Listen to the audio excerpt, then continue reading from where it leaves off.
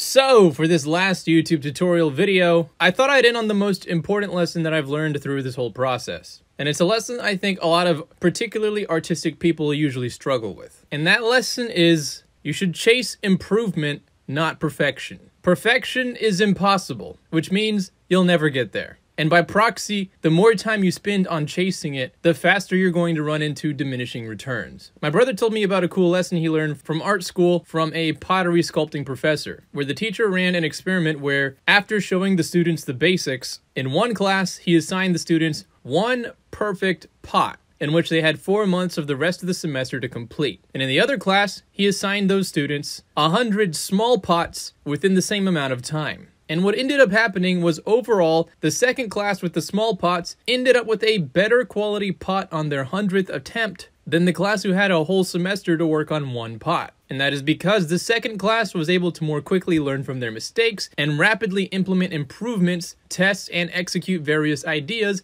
until by the 50th pot, most of their work looked better than the people who were tunnel visioning to make their first perfect project. And I believe this lesson translates to YouTube extremely well. You will learn a lot more and a lot faster by making 100 small videos in 4 months than making one epic 2-hour perfect video in the same amount of time. So if there's one thing you take from this entire series, just remember that chasing perfection is the equivalent to running away from failure. But what people don't realize is perfection can only possibly be created from the experience of failure. So don't be afraid of failure, because failure is just an opportunity to improve. And ultimately, in the long run, I think it's also just a much more healthy and realistic goal to have. So I hope this series was helpful. Thank you so much for watching, and as always, hope you have a fantastic day, and I'll see you around.